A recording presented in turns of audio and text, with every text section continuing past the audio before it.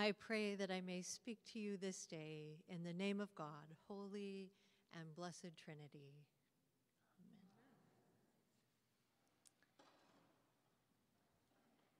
It is a joy to be here with you again, this beautiful community, and I bring greetings from the beautiful community in which I serve, the Order of St. Anne, and our chapel in Arlington Heights, where I worship this morning at 7:30 a.m.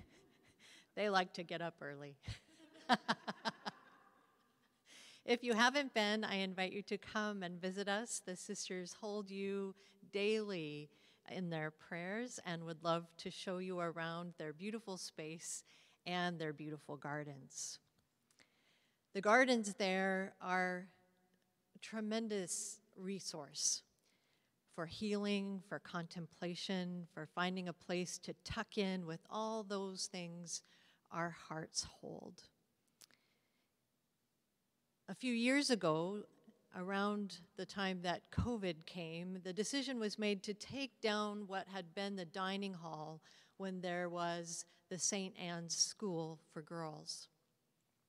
It was an old building and it was getting hard to keep up, and they weren't sure what they wanted to do with that space anyway, but we did need a small parking lot so that we didn't have to register everybody who comes to stay overnight who parks on the street in Arlington. I don't know if that's a thing in Boston, but yes, okay. We also then decided to create a new garden. So we call it our baby garden, and it is the Mysteries of Joy. The Mysteries of Joy garden that's just beginning to take shape. The Mysteries of Joy are those 5 mysteries that span the place between the Annunciation and Jesus' teaching in the temple when he got lost from his parents. So those stories around the Nativity. The Mysteries of Joy, which we have just so recently celebrated, are marked by a lot of angels. Angels showing up to speak with Mary, to speak with Joseph, angels singing to the shepherds and singing Gloria.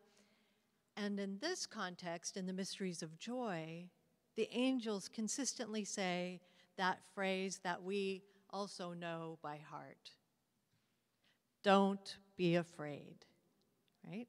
Don't be afraid, don't be afraid, don't be afraid. We can kind of go through in all of the different Gospels, and there they are in their glory and their wonder and their majesty and kind of the terrifying aspect of them as well, saying, don't be afraid. But I think it's so interesting to note that in our Lenten stories and Holy Week stories, the angels are still there, but they don't say anything. Jesus is in the wilderness and tempted and starving, and the angels come and minister to him. Jesus goes to the Mount of Olives to pray, the Garden of Gethsemane, and asks that things might go a different way, but says, whatever it is your will is, I will do that. And the angels come and minister to him. And the angels don't say anything until, guess when? Easter, when the stone is rolled away. And you know what they say? Don't be afraid. So I've been pondering this and thinking, what does this mean? Like, what is that truth that's hidden in there for us around these mysteries? So I was walking in the gardens, and so the Mysteries of Joy garden that I described for you, if you stand at the back of the chapel and you look, it goes down this way. And so we are in the process of putting up signage to help people find their way between the mysteries, the Annunciation, to the Visitation, to the Nativity, to the dedication of Jesus in the temple, to Jesus' teaching in the temple. And as I was walking along trying to figure out where these signs might go, I noticed that the suffering stories, the sorrowful mysteries, are right up against the mysteries of joy. And you can even stand with one foot in one garden and one foot in the other garden moving from the mysteries of joy straight into the stations of the cross, which is how Lent feels a lot. We just jump right from one to the other. But the truth of our faith is that we are often jumping back and forth, sometimes even in the same conversation with those we encounter and those that we love.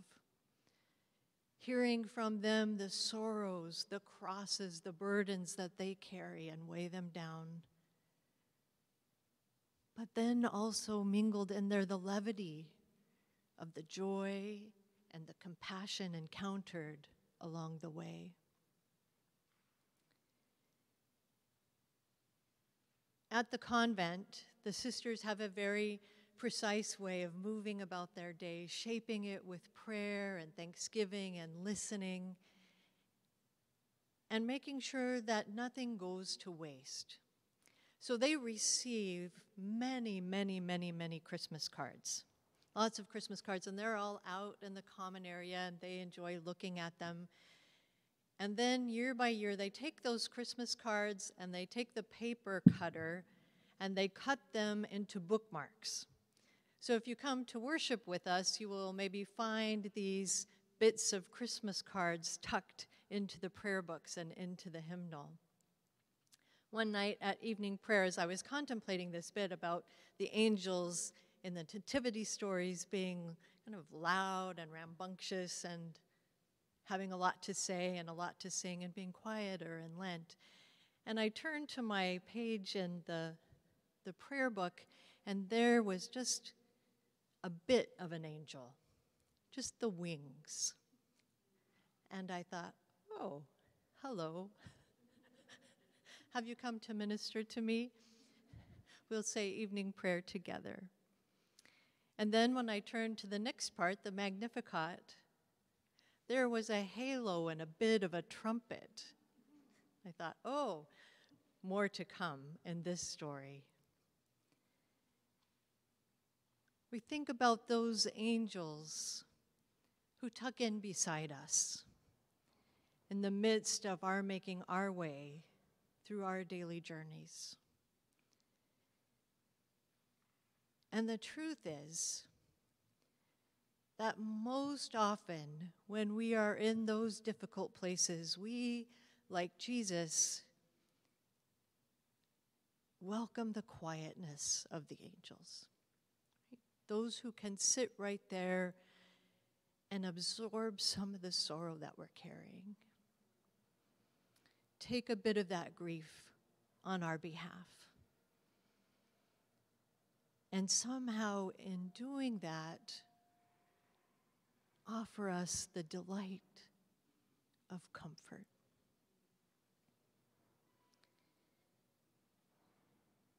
And the other wonder in that is that we, in all that we encompass, the myriad emotions and shames and vulnerabilities, are also able to offer that to one another. And we don't have to be loud or bombastic or eloquent, just present, just showing up. In our first reading from Genesis, as Abram in his old age is perhaps wondering what things are going to be like and how things are going to unfold, is told that he still has it in him to have many ancestors that will come after him, that his story isn't finished and his wife's story isn't finished either, and that not only will they have ancestors yet to come, but they will be like the stars in the sky. Now, I do think it's a little frustrating and interesting that in Romans, Paul says, Abraham understood always and every time that God was with him, and he never stumbled, and that's not true. Because we've read Genesis. We know he stumbles, and we know he makes some mistakes, and things have to be worked out as they do. So we don't know what was going on with Paul on that particular day, but we hope an angel came along beside him and offered him something. It's okay. Thanks. settle down. In our gospel reading from Mark, Jesus and the disciples are trying to make sense of complicated things. And in the midst of that, the crowds keep coming. So Jesus is trying to teach the disciples and teach the crowds and also quiet his own heart in the midst of all of that. And today's reading comes right after Jesus has been saying, who are people saying that I am? It's a question of that identity, right? Who do you understand me to be? What core of truth do you see in me? And Peter has said, you are the Messiah, the Son of the living God. And he knows he's got it right? Think of those times in our lives when we get it so right. And we love to stand in that place and think, yes, let me just stay here. And then Jesus goes on to say, and not only that, because of that truth, these painful things are going to unfold. And we will be in it together. And how he will go to Jerusalem, and he will suffer, and he will die. And then he just, at the very end, tacks on that little bit, and then I will rise again. But they don't hear that part, right? All they've heard is the suffering, the agony, and the pain. And Peter says, no, don't say that. Let's figure out a different plan. I do not like this plan. We know this story with the people that we love. And sometimes in our own lives and the stories we tell. And people don't want to hear those difficult truths, and yet we have to find ways to speak them, to articulate, and to ask questions. And to trust that the angels are going to continue to tuck in alongside and offer us wisdom and grace and mercy and truth. And at the very end of our gospel reading today, when the Son of God returns and the angels with him, we want to be in that circle. Counted as righteous, counted as those who have done that wrestling with vulnerability, with our humility, and with that grace and greatness that God has placed in us. So as we continue to wander between these gardens of glory and grace, of mysteries of joy and mysteries of sorrow, may God send us glimpses of angels to sit with us, to hold our hands, and to remind us that we are beloved. Amen.